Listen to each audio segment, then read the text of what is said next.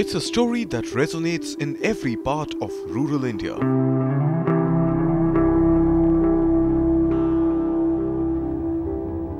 The one of a struggling farmer trying to find an adequate and reliable source of water to irrigate his crop.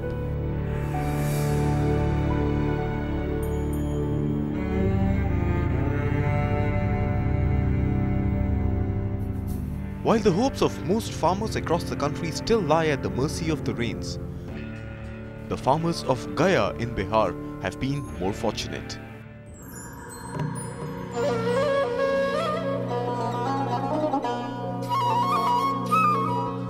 The dry bed of the Falgu might not appear as a blessing at first glance, but the river has seen farmers through countless seasons of droughts and floods over the years. All the villages in this area use water from this river for irrigation. Our life is based on agriculture. And because of this river, enough water is available for our use. The Falgu is often referred to as the Gupt Ganga, since it remains dry for a major part of the year. But in the monsoons, the river fills up with water and provides sustenance to farmers with the age-old Ahar-Pyne irrigation system.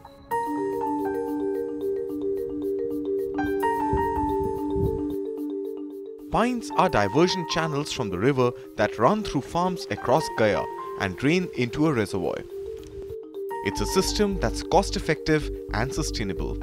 But with negligence and poor maintenance, the Pynes are beginning to fall apart. And farmers like Virendra are starting to witness the effects firsthand. This year, we had poor crop growth. We lost our fields because it didn't rain much.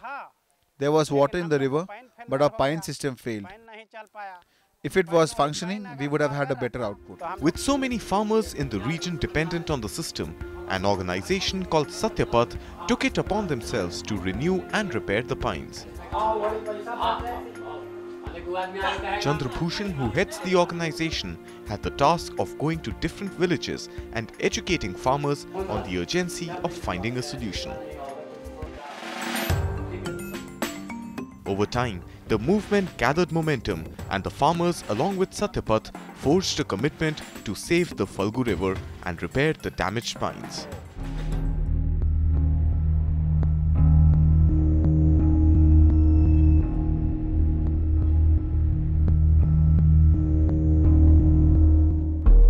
The renovation of the Mandai-Bihta Pyne is underway. The farmers dig along tirelessly in the unforgiving heat, aware that their livelihood hangs in the balance. They will continue digging like this for another 14 kilometers because for every kilometer they dig, 500 acres of farmland gains access to water. This Pyne, when complete, will help these farmers harvest rain and rainwater and meet their irrigation needs for the entire year. This Pyne system is connected to the river. The river water goes to a reservoir in the villages and from there into the fields. This Pyne system is 5,000 years old. The river has been a huge boon to us and our work also happens mostly along the banks. I have so far reactivated 15 Pynes along the banks which were not functioning for the last 50 years. There's a technique to get this river water into the Pynes. Without the proper know-how, you can't get it repaired. The government invested lots of money on this and yet haven't been successful. Our investment has been minimal and we have developed this technique also alongside. The farmers and Chandrabhushan are faced with yet another challenge. They aren't the only ones digging along the Falgu river.